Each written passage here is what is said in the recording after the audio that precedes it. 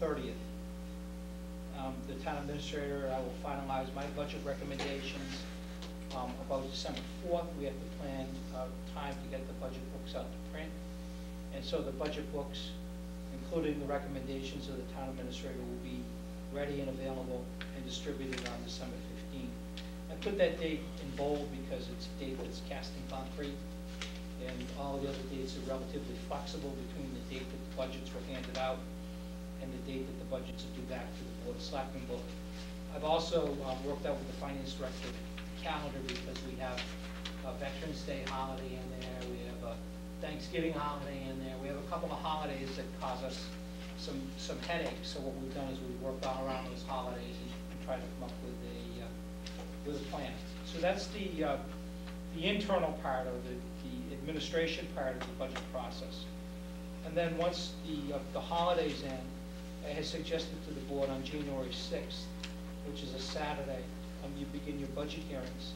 And the format be similar to the format that was followed last year, where the large departments come in and at a joint meeting of the Board of Selectmen and the Finance Committee make their budget presentations as part of that discussion. The smaller departments would then be invited in on Monday, January 8th, and they would present their budgets to you at that meeting. The board would have an opportunity at its meetings on January 22nd and January 29th to conduct your budget deliberations, and then ultimately to vote on your recommendations and submit them to the Finance Committee by the end of January. The date that I've shown for the annual town meeting merely represents what's in the charter. As you know, the board has to conduct a public hearing in January to determine the actual date of the meeting. So that's the calendar that I put together. Welcome any of your thoughts or questions at this time. Craig, just a couple of things. One is, I think the April town meeting, based on past practice, will be moved ahead 1 week. Second is, at our finance team meeting on Friday, we did review the schedule of the school board, and they presented their schedule, which I can read off the key dates if we want copies of it.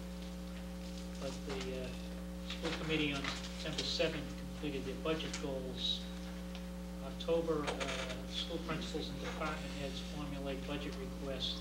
Superintendent develops personnel recommendations. So that's underway and just about complete. November 9th, is preliminary expense budgets and payroll recommendations are due to the business manager. On the 21st, a rough draft of the budget distributed to the school committee. November 27th, the school committee has a budget workshop. January 22nd, the school committee will vote on the FY07 preliminary budget. February will be devoted to a budget workshop, public meetings, and joint meetings with the Finance Committee and Selectmen.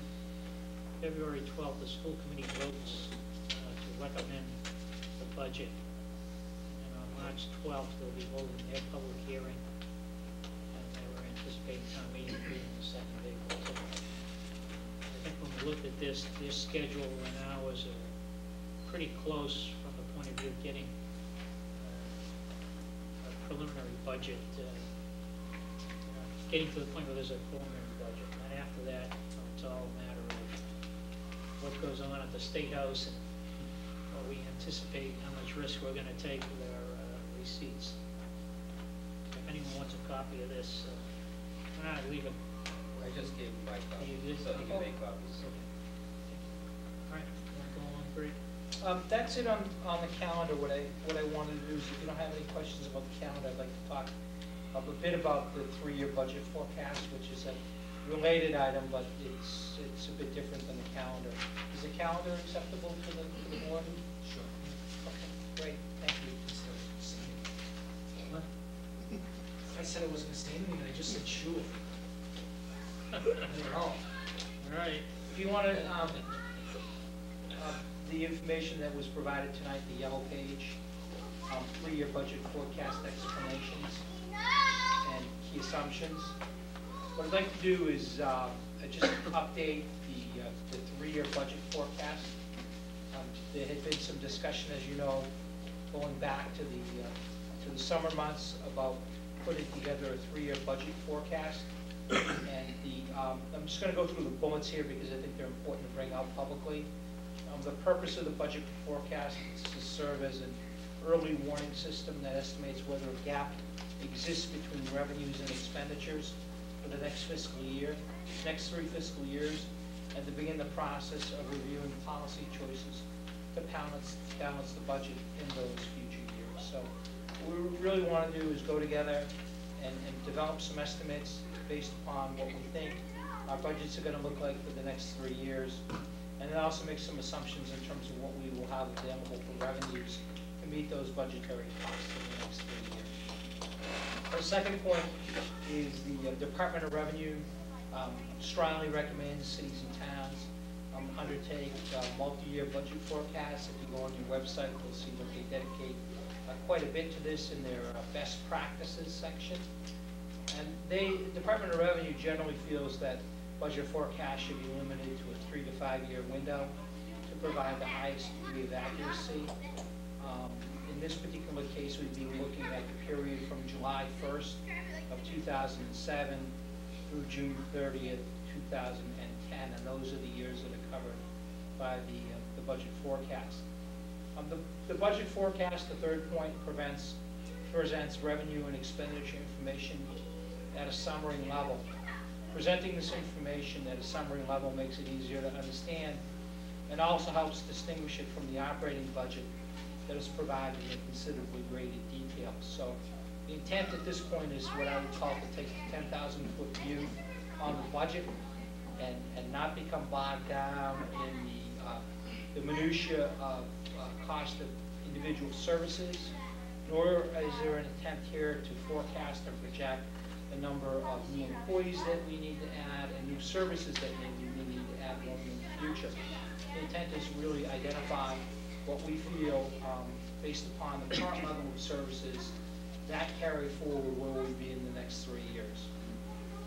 The next point is a moderately conservative approach has been taken in estimating available revenues, and these are based primarily on historical review of information that affects the town of North Reading.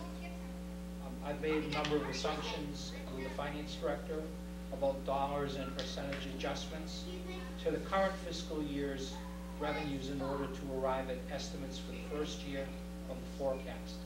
The same analysis was used for the second and third year of the forecast. So what we've done is we've used fiscal year 2007 as our base. What we've done is we've made some assumptions projected forward, and that's how we derived our costs. I would note that specific assumption used in developing the budget forecast will be reviewed separately. The last point under explanations, budget expenditures for the 3-year period are based on a maintenance or level services budget. New services and programs are not contemplated for the forecasted period. All expenditures were adjusted across the board by a specific percentage increase consistent with our view of the historical budget information. What that means is that we've established a overall percentage that we think budgets will go up. Within that percentage, certain departments will go up at a higher rate, others will go down, others will remain relatively stable. And that's been the trend of the town for a number of years, and it's no different than any other cities in town. But overall, we've been able to establish an average. If you look at the assumptions, the total budget expenditures, number one, as part of the projection, we're forecasting an increase by 5%. This percentage is consistent with expenditure data for the past 5 years that shows the general fund increase, which has been slightly over 5% annually.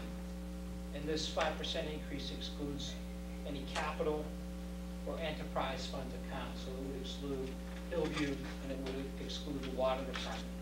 But generally, all other departments and all other operating budget expenditures that fit pretty neatly within this 5% total. And again, individual departments in many instances didn't see a 5% increase. But in fact, if you look at the cost of all of our services, the overall increase for each of those years was about 5%. And that would also include the schools.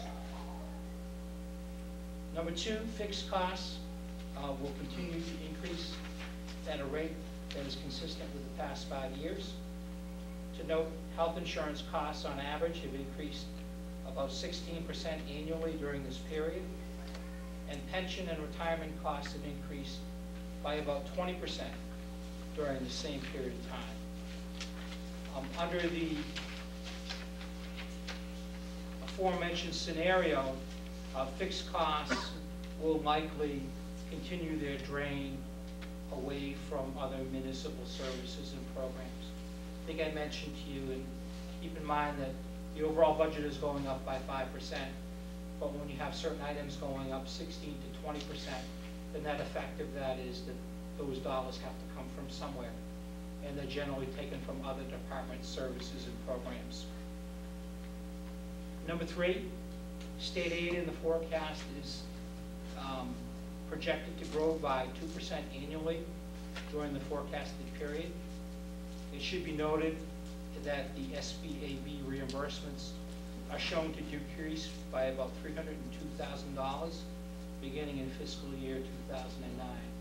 And if you look at the sheets, the detail sheets that I'll get into after this, that's really the only change that's on the sheets that you see today versus the sheets that were in your packet over the weekend, as the town's gone ahead.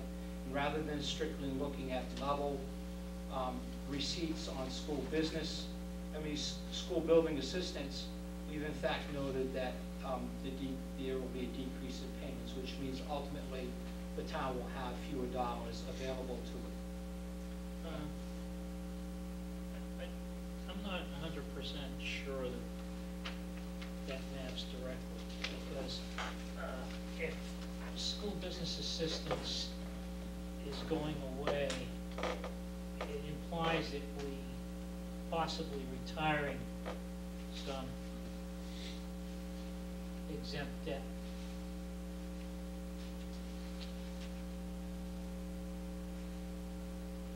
Follow what I'm saying? I believe these payments are at the end of the debt cycle, which means that they're as I thought, a gain to the town. So these would be after the debt has been paid down. There's typically in the beginning of the project, the town is forced to pay higher costs with temporary interest and such. And as you reach the end of the SBA payment cycle, there's a period of a few years where you have those dollars available, but your debt service has been paid off. That's my understanding. What we will. I thought that the business assistance payments matched the total of the bond. In other words, let's say that it was 5 or 6 years before it kicked in. Then they would pay a proportional amount that would result in the pay down at the end of the bonding cycle. Now, if that's not the case, then you may be right. We'll have to take a closer look at that. Just keep in mind that the change that would be about $300,000, $302,000.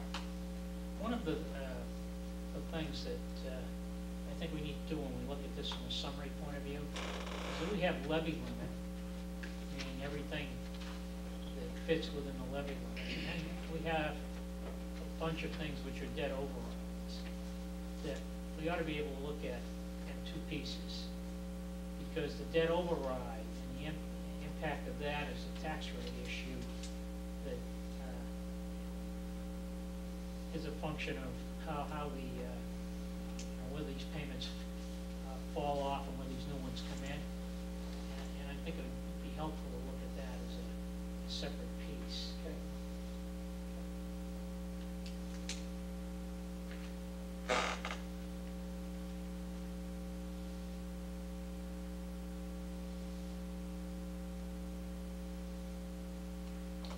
So let me just quickly go through the rest of the assumptions. And again, I think it's important to state what they are for credibility's sake. When you're putting together a forecast like this, it's always important to state what your assumptions are and to do so in this type of manner. So I apologize for belaboring the point, but I think it's important. The forecast, of course, shows the tax revenues will increase as allowed by state law. One of the calculations that goes into the amount of tax revenue that the town has